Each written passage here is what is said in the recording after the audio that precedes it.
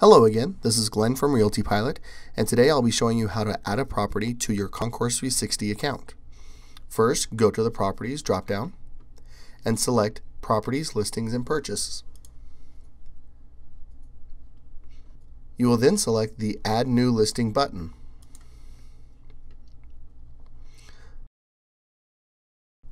Select the property type, select the transaction type, and select the property status.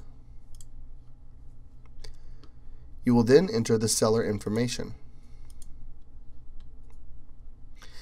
If you are utilizing a RETS connection with your Concourse 360 account, you can enter an MLS number in the List Number field to autofill the Property Details section.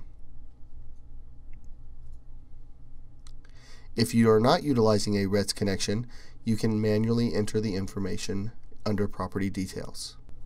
In the Accounting section, you'll be able to enter commission information, including referral information, as well as select which agents are associated with this property and enter commission splits.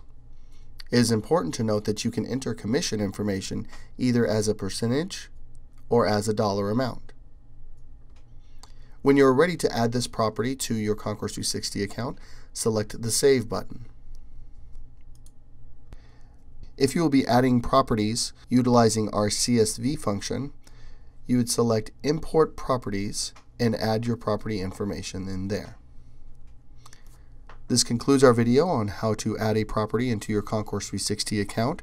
If you have further questions, please feel free to contact us anytime, and thank you for using Realty Pilot.